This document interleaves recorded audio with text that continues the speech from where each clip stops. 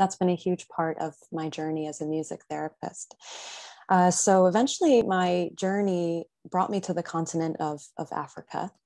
And in 2014, I founded a nonprofit called Umoja Global Community Music Therapy.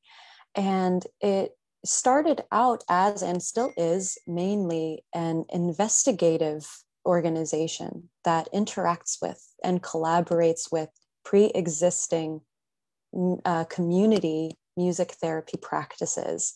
We venture into communities and programs in mainly East Africa, where the practitioners are community musicians, community leaders, teachers, and like-minded people. And they work intuitively, and they utilize the music traditions that are culturally intrinsic and relevant and part of the history and the people's stories. We personally believe that these intuitive pre-existing practices inform our own practices as certified music therapists. And I believe that it's very important for these practices to all be recognized as music therapy. They should all be recognized as one field, one purposeful way of being and engaging in music. Community music therapy, I would say, is my approach of choice. And the definition of community music therapy, Karen, you already did a wonderful job with sort of framing it. It's sometimes a bit hard to explain, but if I could put it in a nutshell, I would say it's taking music therapy sessions outside of closed doors and into the community setting. It's interacting with groups, whole communities in the middle of the town square, in performance venues, in schools and community centers. And it's reminding people and participants that their community is a psychosocial resource. It is a resource for health and wellness. And by strengthening communities, you strengthen health and you make health more accessible. And it's also just a ton of fun because the music is usually traditional music or folk music that is most relevant and recognized by the community. It's mostly group sessions. And at times you are singing, dancing. You may not necessarily have access to certain instruments, but you utilize what is there. You utilize the space, you utilize the energy that you have available to you. And that's what a community music therapy setting is like. I'd love to share a song with you that I wrote from my time in South Africa.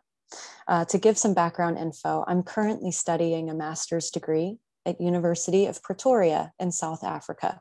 What drew me to this program was it is the only accredited music therapy program on the African continent. And so naturally, it has an emphasis on community music therapy approaches, anti-oppressive practices, and music therapy approaches that address systemic issues, social justice goals, and the like. And so, of course, that's what drew me to this program. During my time in South Africa, I was working in a community center for adults with intellectual disabilities. And I wrote this folk song. It's a Christian song, naturally, just because my clients at the time were mainly Christian, and I wanted to bring something forward to them that resonated with them in their belief systems. Of course, this song, it mentions God, and it can be adapted to mention any God, any higher being that you believe in. It can be adapted for any belief system. It doesn't necessarily have to be a Christian God. But here's how it goes.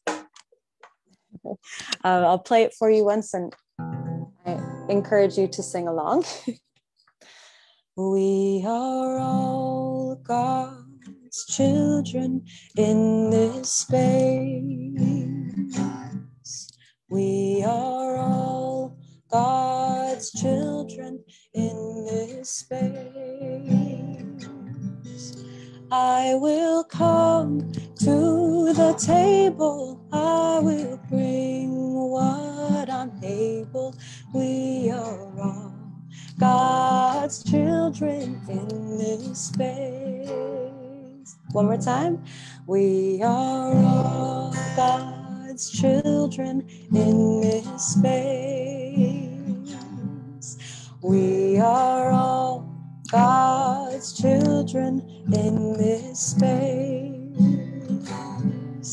I will come to the table. I will bring what I'm able. We are all God's children in this space. And during the session, I would ask, what would you like to bring to the table today?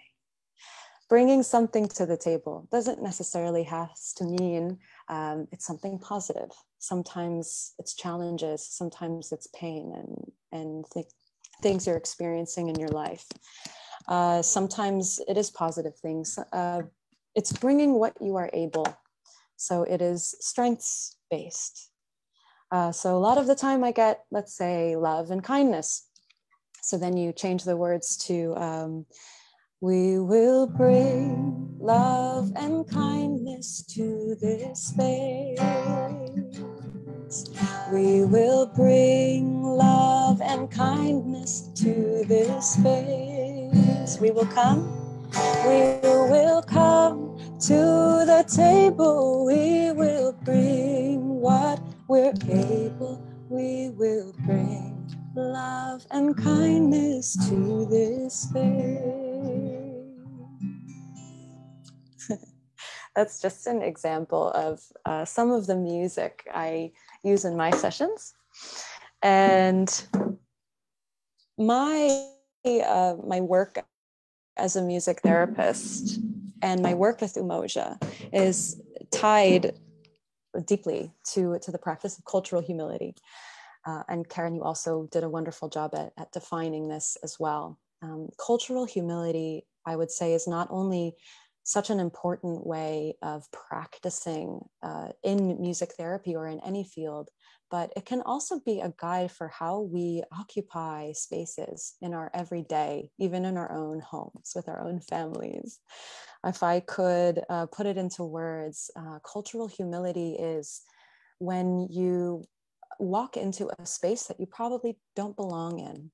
Perhaps you are working with a community in which you are not a member. And it's about entering into this space with objective openness, and your interactions with community members are completely authentic and gentle. And you are approaching each interactive from curiosity, a curiosity to listen and to learn and to engage in the doings of the community members that you are with. And it doesn't come from a place of wanting to teach or to correct or to look at the space through the prism of your own experience or the prism of your own knowledge. And the music therapy field, at times it has tiers of education and tiers of training. And at times, as practitioners, it can narrow our view of what is music therapy and what is not, and what is clinical and what is not. And I find that working from a culturally humble space allows our work and our approach to be open and flexible and multifaceted. And then that allows us to connect with more people. It makes music therapy more accessible, more palatable and reachable to people. And as I've said before, at times these pre-existing music therapy practices and these pre-existing timeless beliefs about music and its healing properties, that's been around before music therapy became a field. And I believe that